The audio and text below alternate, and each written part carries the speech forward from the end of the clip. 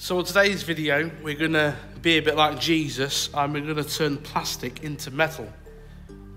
So we've already shown you this part of the build, but today we're going to focus on this engine mount. So we 3D printed this engine mount.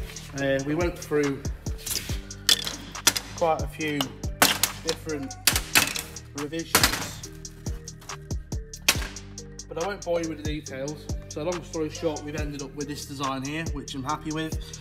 We've got all the clearance we need now. We've got clearance down the back.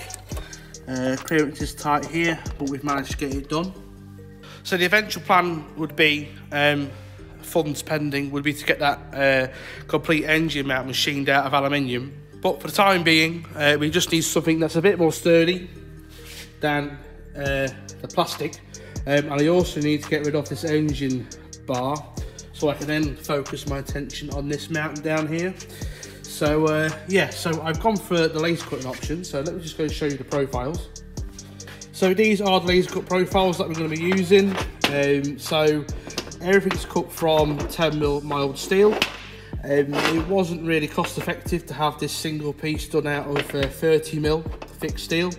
So we've stacked up a load of 10mm plates instead. These are the parts which bolt onto the actual engine mount casing, the bushing. And then pop this one, this sort of goes on there. And then we've just got this little bit of support piece which comes at the back to add a bit of triangulation in there. Yeah, obviously with a machined part, with a bit more, I don't know, a bit more free ability to put a bit more support in there, but this will do for now. So first part is to get welded up. So let's have a welding montage.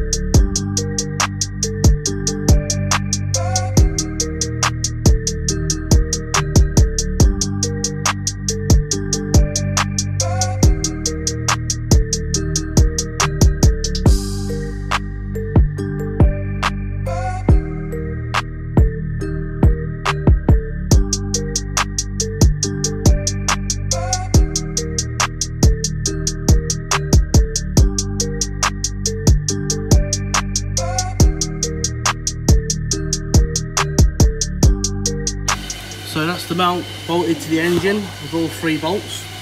So the next step we've got to do is we've got to just bolt these to this piece here. It goes in like so, and then we can then mark up where we've got to weld these onto the bush tube.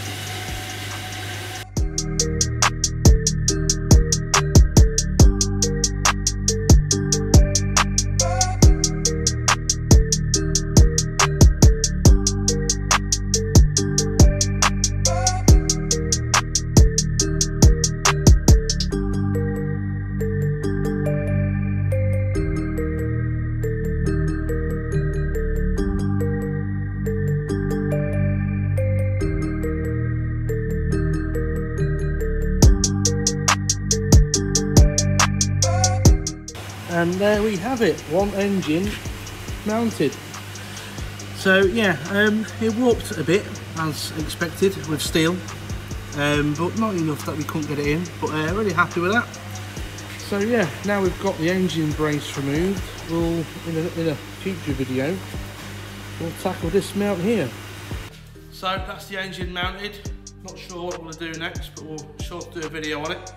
So yes, for everyone asking, them engine mounts will be available once we've done the front one, and it'll be available as a package so you can put the engine in your Micra. So yeah, we'll see you in the next video in a bit.